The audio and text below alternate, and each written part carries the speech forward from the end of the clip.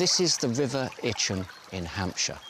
And as a child, I played in these streams, and it was here that I cut my teeth when it came to an interest in natural history. And today I'm really excited because I've returned with a group of practical, proactive conservationists who are working with a freshwater superstar. The health of our rivers relies on species such as the white-clawed crayfish. But since the 1970s, the population in the UK has experienced a 70% decline. Jen Nightingale is a researcher for the Bristol Zoological Society and part of a huge partnership working to bring back the species from the brink. I've always liked crustaceans like this. I suppose it's because of their somewhat mechanical, robotic construction. But what is it about the crayfish that clearly ticks your box? They're a long-lived invertebrate, so these guys can live anywhere up to about sort of 10, 12 years. They're a slow breeder. They've got a really interesting social relationship.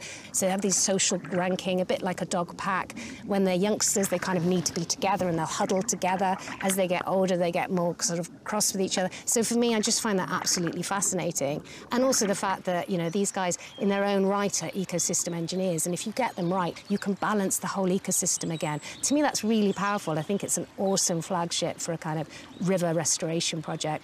And you've bred these in captivity? That's right. So we breed them at Bristol Zoo Gardens. 15 years now we've been breeding crayfish.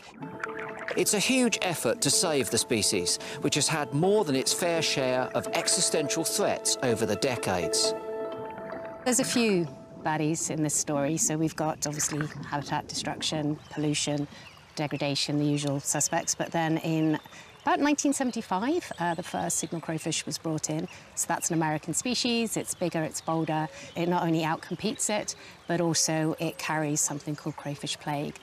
It can decimate a white-clawed crayfish population in about maybe a couple of weeks. And here, what are we doing? Are we supplementing a population that's already here or replacing one which has sadly vanished? These kind of headland waters of the River Itchen is still a stronghold for this species, but they are still in low numbers. So what we're doing here is we're upstream of where they naturally are found, and so we're basically doing a supplementation to try and build resilience into one of the only remaining populations in Hampshire. This is a really good time to release them because they're about to breed. The 72 crayfish in this box are used to a cosy lab life. So we can't just sling them in willy-nilly. They need to acclimatise to the waters of this chalk stream.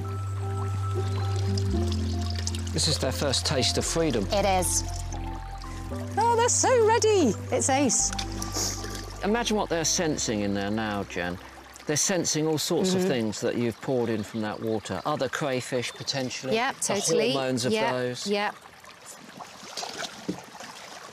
Right, you go first. This is your moment. OK. I've never released a crayfish before. There you go, you got all... I'm starting big. You are. Oh. Go on, you little beauty. Go on. Oh, get in there. Do some breeding and repopulating. Oh, it made me feel really good. Hey, you got a warm glow. The cool thing about crayfish is they're really good indicators of good water quality. I call them the corals of the freshwaters because they hate things like phosphates, nitrates, chemical pollution. Do you know what I like most about it? What's that? I like the fact that this is something that's the result of a lot of, firstly, hard study to understand how to produce these animals in captivity, and then hard work actually doing it. And this is that payoff. This is good, proactive conservation at work, isn't it? It's great. I mean, basically, if you get it right for crayfish, you can restore a whole river with them. So I shall go home tonight knowing that my beloved Itchen, at least in this part, is healthier because of your extraordinary endeavours, basically, and that makes me feel good. Good. Because I love this place.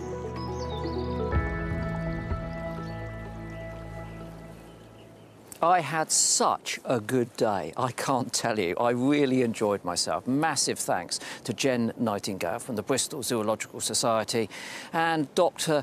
Ben Rushbrook from Hampshire Wildlife Trust. So good, so good.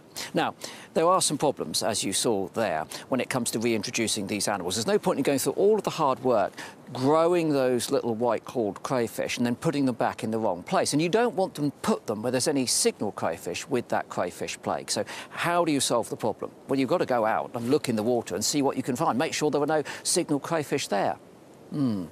Not easy, big problem. These things hide themselves. Scientists like Ben and Jen and their colleagues go out, they spend days walking up those streams and they miss the crayfish or they don't find them. They need another technique, and modern technology has come to their assistance.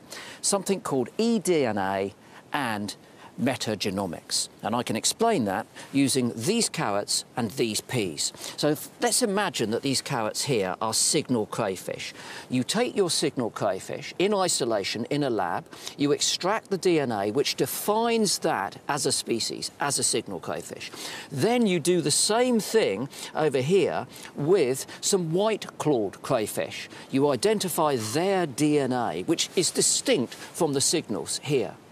Now, that's okay when you're in a lab and you've got them separately. But of course, in real life, they don't live separately. They live in an ecological community. Effectively, they live in a great big soup of species, which are all mixed together as one. And when you think about it, that soup is what you find when you go out to the river. Somewhere in there could be a signal crayfish. Somewhere in there could be a white-clawed crayfish.